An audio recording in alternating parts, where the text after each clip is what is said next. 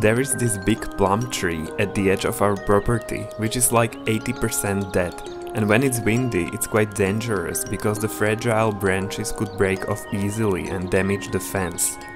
So we were thinking about cutting the tree down, but not completely. We would still like to keep it quite tall and use the remnants of the tree for birds or some other way. So wish me luck, guys. I'm going to cut I don't know how many branches, hopefully quite a lot of them. Tommy is working on the garden bed, so I'm going to do this alone. So yeah, let's go.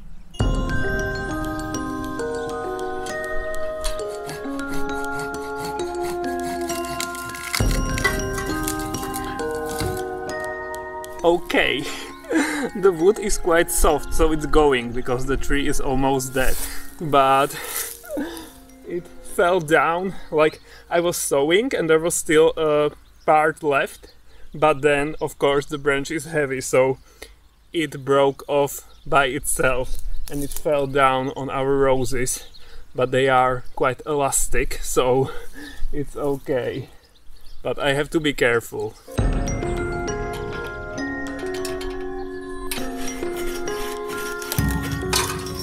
I'm over it, I hate it.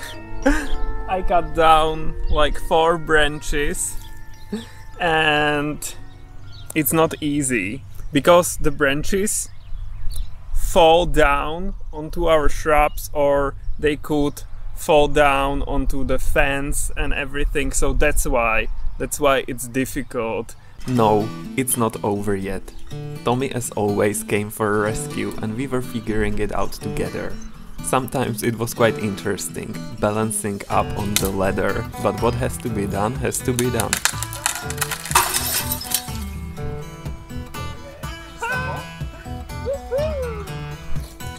Tommy came to help me and we are working together and it's going better. Even though Peter promised me that I won't have to help him with anything today. But this is a difficult task for one person. So, yeah. But I think half of the tree, or maybe 1/3, is gone.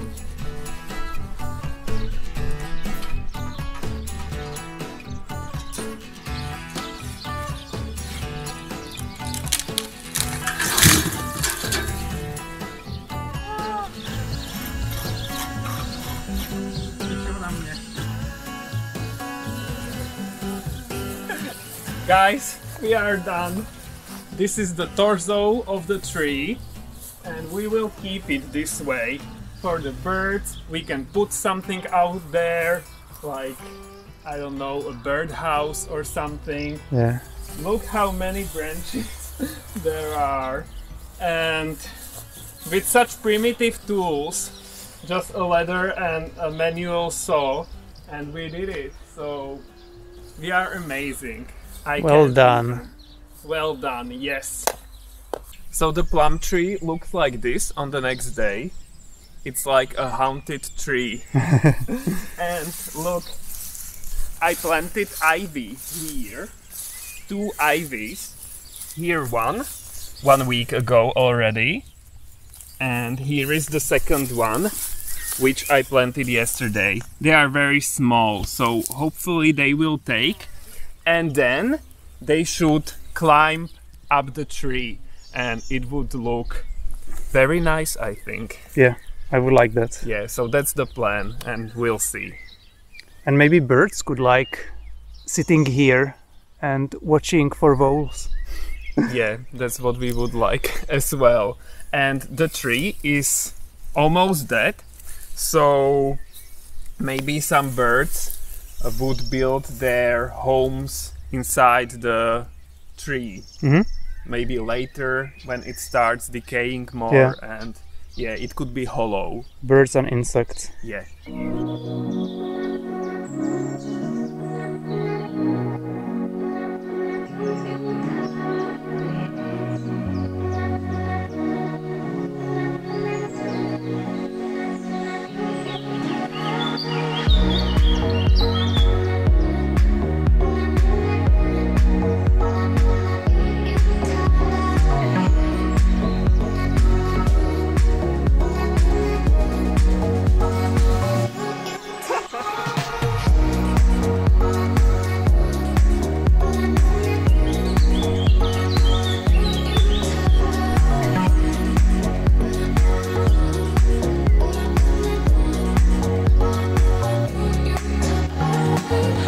mommy is weeding out the garden, and in the meantime I've been relaxing here.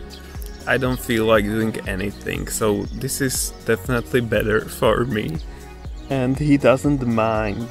His hammock is empty, and yeah, it's okay. He likes working in the garden.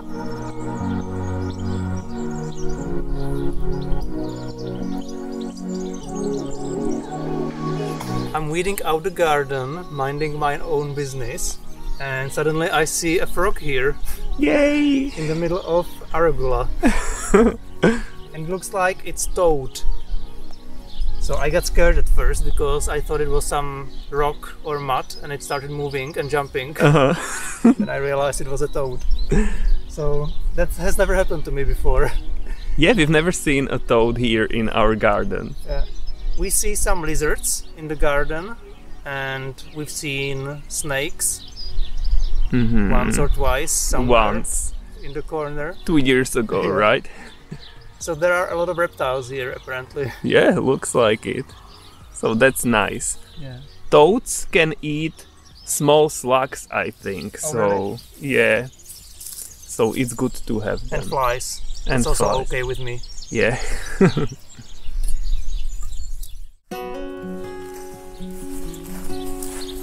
Our cherry tree didn't have many cherries this year, so we decided to go for a short walk outside of our property, because there are some cherry trees here out in the open, and from what we've noticed, nobody ever picks the cherries. Yeah. So they just stay there and rot. And we are on a cherry hunt now. Yes. We are not expecting many of them, but it's just to eat them raw, nothing to do with them. Yeah, yeah. So we'll see what we discover.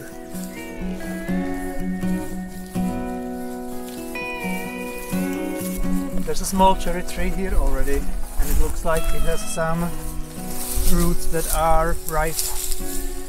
A lot of cherries. Yeah. Definitely ripe. Okay, so we'll pick some of these. Definitely. They look so pretty. And they are yummy. That's good to hear. They are shining on the tree. And you can see that they are in one piece, not like our cherries, which were all like half eaten by birds. Interesting that they like loved ours. I guess they live there in the garden. They have nests there in the trees and so on. And here in the fields, maybe there are not so many birds. I don't know. Yeah, it's far for them, so they are lazy, same as me. Same as humans. I'll be tasting along the way. Okay, you are allowed to. Because they are delicious, and also I'm thirsty. There's water in them.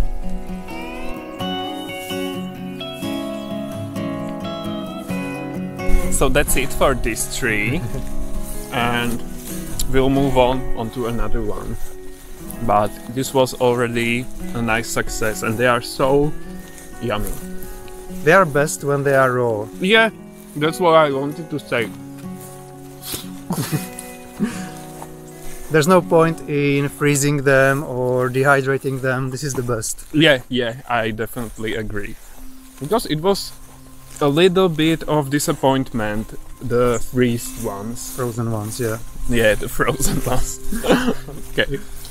There is a very big cherry tree here. And it's hard to get up there. I don't know if I should climb the tree. There is one branch here, and we tasted already a few of them, and these ones are a different variety. These ones are not as tasty. I don't know, 90% of the taste of the previous ones, but still Yum. still good. Okay, I decided I'm not going to climb the tree because it's so high up, it's impossible to get there. So, just these here, and that will be enough.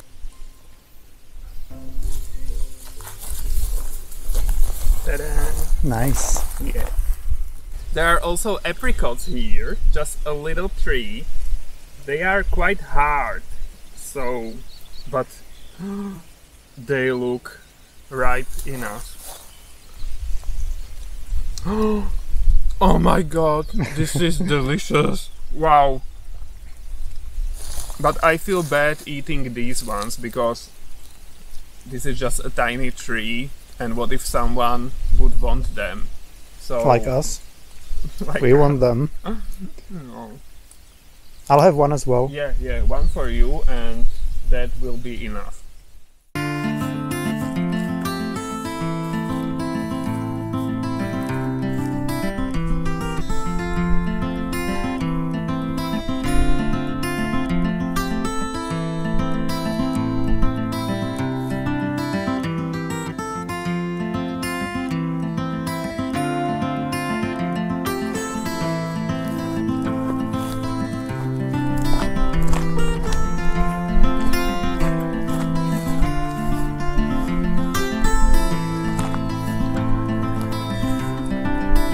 So many of them here.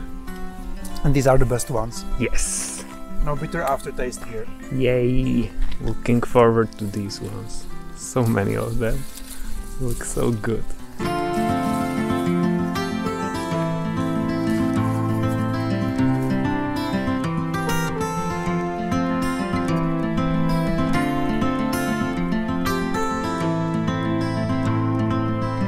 We decided to stop here because we have already quite enough just to eat them raw. And I'm already full from all the tasting while I was picking, so I'm not gonna eat that many today anymore. I will, because I wasn't eating that much while picking, so now it will be my time. Okay.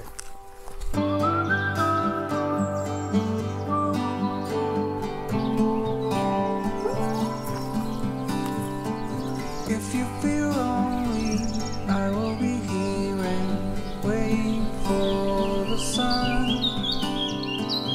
It's getting closer, but it will never let us down. Here by the ocean, fire is burning, flares in the wind. Over the mountains, I see the moon, so within. Looking to the rising sun, this is where we belong. We belong. A new day will soon begin. In the evening we were preparing the cherries for dehydration. Removing the pits can be interesting, mainly when they are quite juicy, like these ones were. We also dehydrated a small part of our strawberries. It's very nice to keep them this way for winter.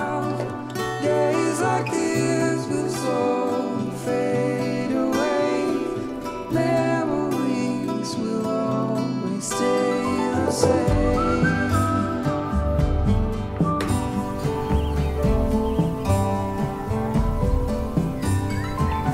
I don't know if you've ever seen this. These bugs are called cockchafer. Other names also include May beetle or doodlebug. At least that's what the internet says. We see them every year.